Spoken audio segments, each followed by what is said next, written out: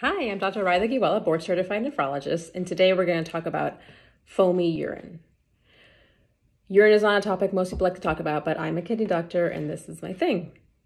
So normal urine when you wake up in the morning is dark, concentrated because you've been fasting all night, and your body's response is to preserve the water and get rid of the waste.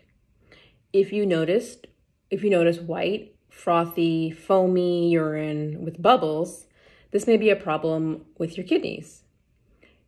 It may be due to protein spillage in the urine.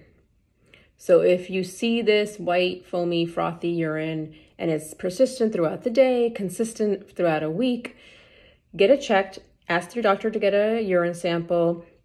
He or she can quantify the amount of protein if there is protein.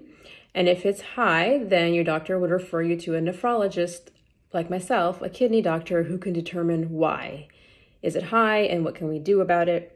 This often does require a kidney biopsy to determine the cause, but one step at a time. So first step is if you see white, foamy, frothy urine, get it checked, as this may be a problem with your kidneys. Thank you.